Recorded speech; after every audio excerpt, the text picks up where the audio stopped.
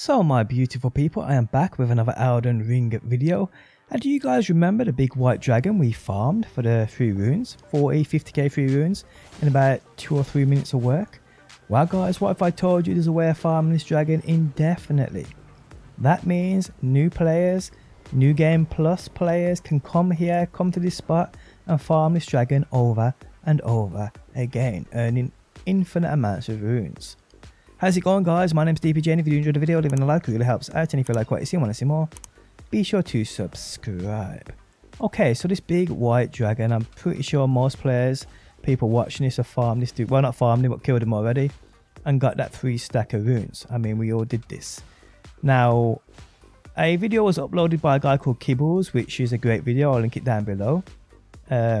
He showcases this and he says new game plus players should really use this, but in my opinion this would be much better for new players, brand new players to this game, and players that are between the level 20 and 80 maybe. You can come here, do this over and over guys, and earn unlimited amounts of runes. It's pretty simple, it's pretty easy, and this is what you got to do. So basically, with a weapon I suggest you, this is for basically the newer players or the medium level players, get a weapon with that blood loss build up on it. There's a great katana you can get out of a cave right here on the map guys. The cave is called the Death Touch Catacombs. Just follow the quick route I take into this cave now. Just run in here guys, grab this and run back out. It is that simple.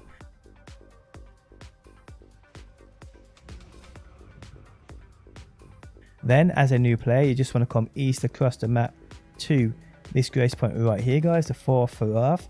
Activate this grace point and you'll notice right in front of you there is a massive white dragon. A massive white dragon. From here guys, all you gotta do is just kill the dragon. Now it will take if you're a new player, it'll take you quite a while to kill him. Probably between 3 and 5 minutes. But if you got that blood loss build up weapon on guys, you'll notice after about 20 to 25 hits, you'll get a massive chunk of his health come off. And you just want to rinse and repeat this till he dies, guys. Now, as soon as you see him die, what I was actually doing was, guys, I was getting his health down real low, jumping on my horse, because you can still get the blood loss build up and that nice chunk of health come off him if you hit him while you're on your horse. So I was just getting him down low, jumping on my horse, finishing him off on my horse, and then as soon as I saw the animation of him dying, I ran straight back to that grace point. Now if you're quick enough guys, you sit down, you'll still get your runes, but when you stand back up out of the grace, you'll notice that the dragon is there for you to kill again. Now if you've got other means of doing mass amounts of damage, you'll kill this guy much quicker, making it more efficient on yourself. But me personally, I think this is a better farm for newer players to the game, because we know there's areas like the Mogwin Palace which has that crazy hill, and if you've already beat the game, a new game plus player will have the Elden Beast Remembrance. Take that to 2 fingers within the round table and you'll get the Sacred Relic Sword. Level it up a bit, go back to that hill, and you're taking out everything on the hill within 1 swing. And in New Game Plus, it's double the runes. It would just be much more efficient than here. And I know it's New Game Plus, you still have to do the White Face Valley quest line to get the Pure Blood Knight's Medal to even fast travel across to the Mogwin Palace area. But I still think it's just worth your time doing that rather than coming here and killing this dragon over and over. But hey, it is up to you. You can do what you want. You can use this when you want, as long as the dragon is still there for you. What I will say is the character I'm using on screen now was actually a level 9 or 10 when I did this, guys. But it's a character I already had pre-made and already explored a lot of the map with. So if it seems as though it's taken quite a while to actually kill the dragon, it's probably as bad as it's gonna get for even the new players. This is what it will be like. So even though it ain't that too bad, it's nowhere near as fast as people going into New Game Plus or medium to high level players could kill this dragon. But yeah guys, it really is as simple as that. Now obviously, if you're going to do this and you're a average to high level player or a new Game Plus player, the gold scarab is going to give you 20% increased runes. So get this actual talisman guys, and I'll link this in the video description, a guide for this if you haven't got it yet and you want to get this thing guys, pull it on and you are good. Also, if you have any of the gold pickled fouled foot, these you can actually craft, and I'll put a guide to this in the video description too. These give you another increase in those runes. I believe with this and the actual gold scarab on at the same time, I think your buff is around 50 to 55% runes.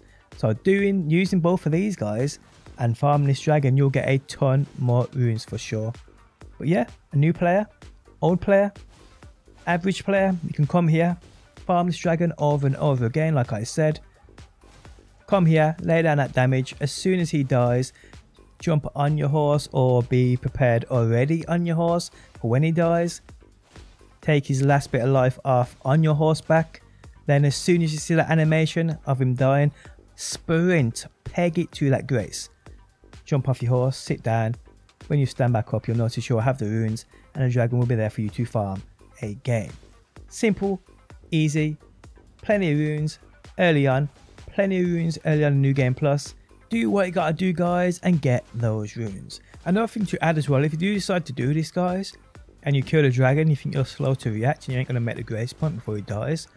The best thing you can do, guys, is quickly pull up your map and fast travel as fast as you can to the nearest grace point. But the far off one is obviously going to be the nearest one. But if your just instincts take you somewhere else, click on the grace point and travel there as fast as you can. Supposedly quitting out your game, hard resetting your Xbox, pulling the cable out doesn't work. The game just registers that he's died. The only way to avoid him not dying and disappearing so he can do this farm over and over is to quickly fast travel back to that grace before he does vanish. So keep that in mind, guys. Again, shout out to Kibbles, I believe he's the original uploader of this. His channel will be found linked down below. Also, credit to my pal, My Life Crisis, who showed me how to do this. So yes, credit to both of them. Channels will be found linked down below. And well, guys, it is as easy. What I may do is, I may actually create a new character, do what I gotta do and see how quick I can actually get across here and farm this dude and see how quick I can earn those runes. Easy as that. That video may come, see how it goes. Guys, if you enjoyed the video, leaving a like really helps out. If you like what you see and want to see more out of the ring, be sure to subscribe, and hopefully, people, I will see you on that next one.